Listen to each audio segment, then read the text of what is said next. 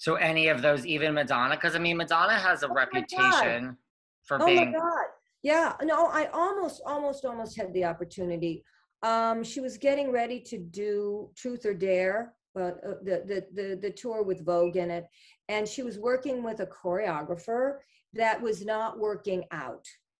And I, during that time period, was developing either for Bette, Kiss My Brass or Miss Millennium. I can't remember which.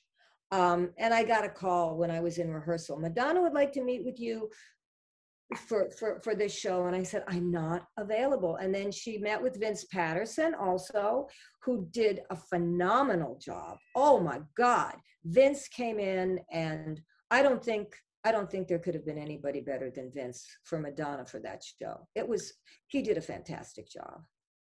And I think you mean for the, because I think that was the girly show tour after the After, movie. no, the girly show happened after that.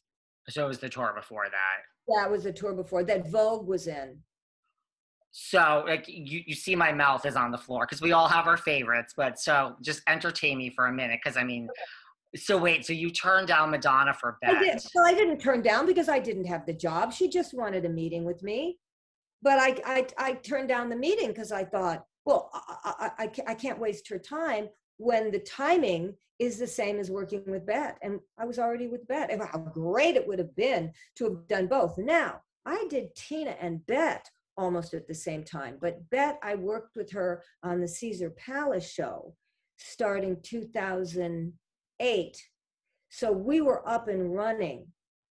Well, no, 2007. We were up and running by 2008, 2009, 2010 at Caesar's Palace. I choreographed Tina starting in 2009, but I had already finished choreographing that show.